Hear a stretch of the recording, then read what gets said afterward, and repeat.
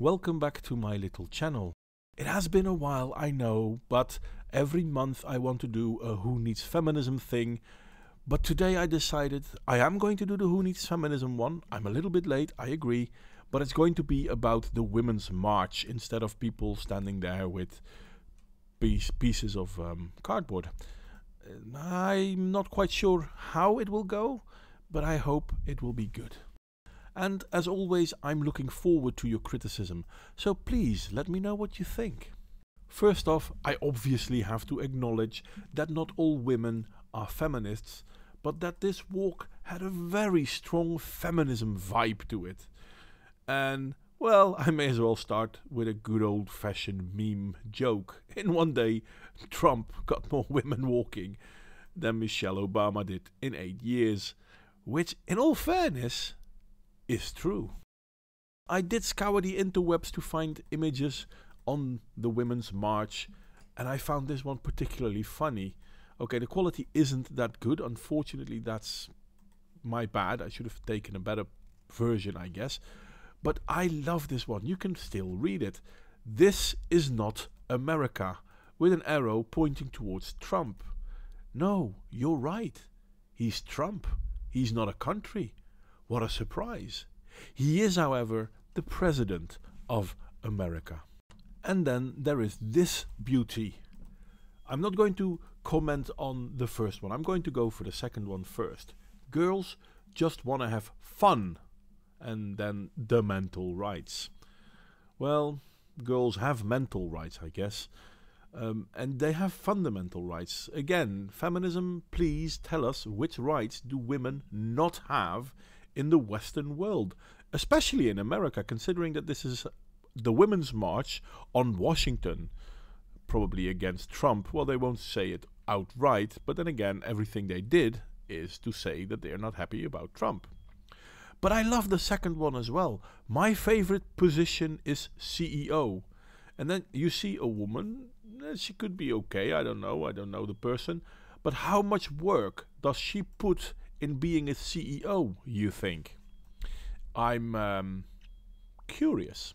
I particularly liked this one though. I mean, a girl, not bad looking, don't get me wrong, I don't want to be negative about the way she looks, nothing like that. Scribbled on her forehead, "Not my president." No, my dear, it's not your president, it's your forehead. I know you meant Trump is not your president, but you know what? If you're American, he is. And, well, you gotta love feminism. They've always been able to recruit children into their masses. I mean, we had her story, because history was his, and his isn't right. So now we have a girl who is girl-cutting this presidency because she's not a boy, therefore she can't boycott it.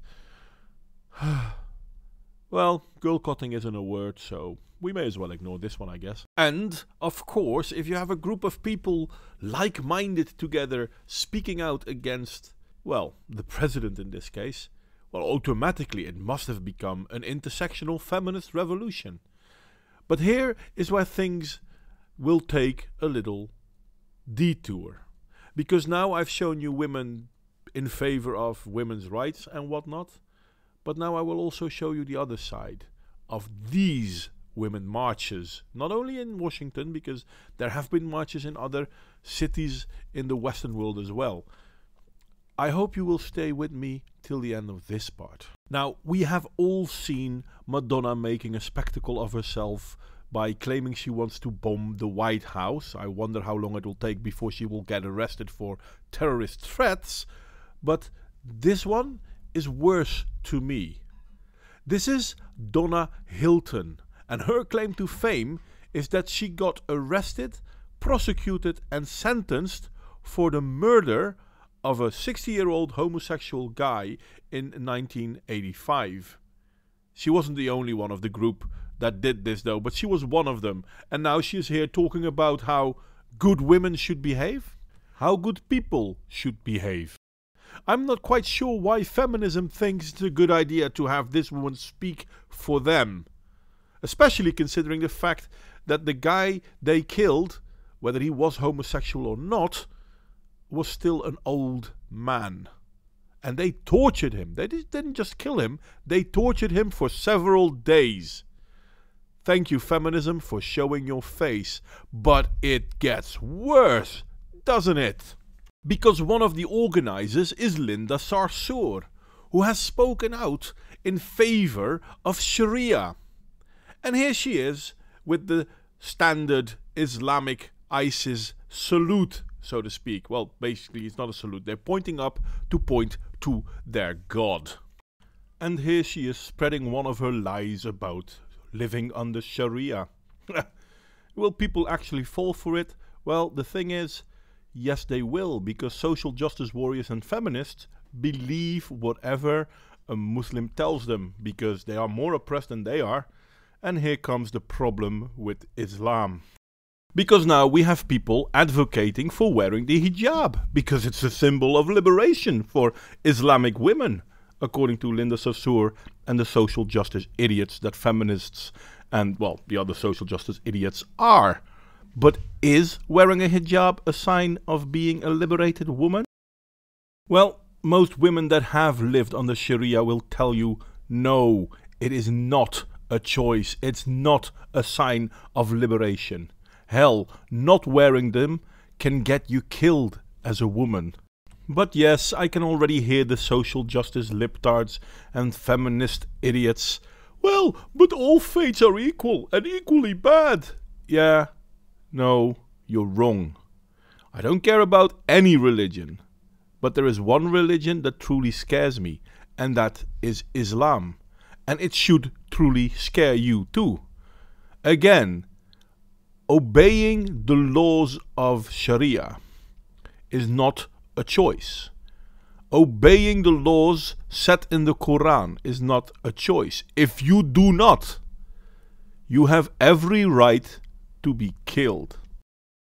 And I know there will be people out there right now that will go, well, obviously he's exaggerating. It cannot be that bad. Well, I hate to break it to you, but it is actually far worse than you think.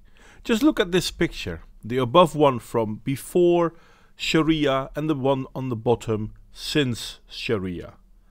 And trust me, I've had way worse pictures of women being dug in so that only the top of their body is out and their head is out, and they were being stoned to death. Or a girl getting 100 lashes because she came too close to a boy. Not that they did anything, they were just standing too close. Well, she was sentenced to 100 lashes. She died well before they reached 100. But don't worry, she's dead now, so don't worry, she's not going to complain. But shit like this happens. Women have no rights under Sharia. If you're a woman and your parents are not happy with what you're doing, if you're unlucky, they will throw acid in your face. Trust me, I've seen a lot of pictures of that too. I didn't want to share them here because I thought they were too upsetting. I really did. Oh, and don't worry, they don't always throw acid in your face. Sometimes they are nice. They'll just cut off your ears or your nose. Are you sure you want to say that wearing the hijab is a sign of liberation? Really? Now, I never thought much of feminism to begin with, but I am in favor of equality, and I do think that men and women should have equal rights. And men, on average, protect women. But not under Sharia, not in Islam. And feminists are actually trying to marry between them and Islam, trying to say that the two ideologies are complementing each other. They are mutually exclusive. And okay, so that wasn't that big of a deal. I mean, okay, there's a woman who is part of the Women's March in Washington that might have some questionable backgrounds. But no, because what I'm going to show you next happened in a women's march in Berlin, which is aligned to the one in Washington, but fair enough, it wasn't quite organized by them.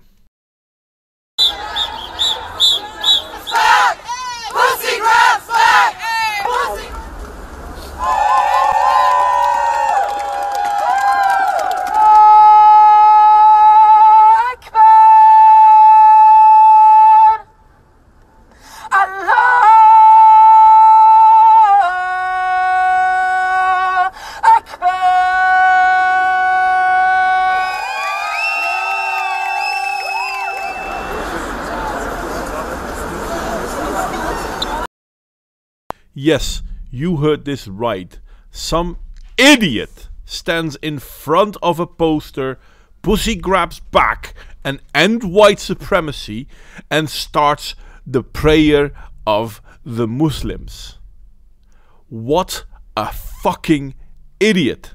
Especially in Germany, because 2015, 2016, New Year's Eve in Köln, and not only in Köln but also in Berlin and other huge cities, we saw massive rapes and sexual assaults by people that are now generally called Nafris, which stands for North Africans. But hey, let's pretend that never happened.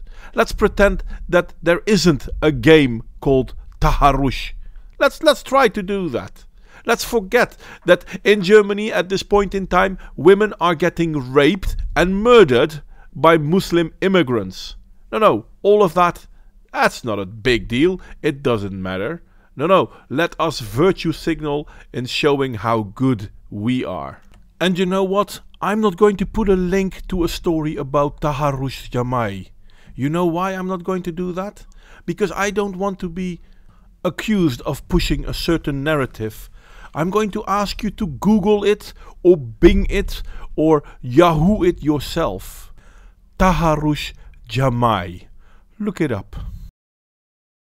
Anyway, I guess it's a good way to end this story though, and I will add one last picture I found from the march, because ending on Taharrush Jamai seems pretty harsh, especially for the women that actually are being, well, gang raped in public. But that's okay, feminism doesn't mind. I mean, it's done by Muslims. Can't be bad then, can it? I'm sorry, I keep hanging on this one. There's one last thing though. Having addressed everything I have addressed so far, I kinda enjoy looking at these playful idiots. Her arms are tired from holding this sign since the 60s. Well, what rights do women not have in America at present day? I can't believe we still have to protest this crap. You don't have to. You want to.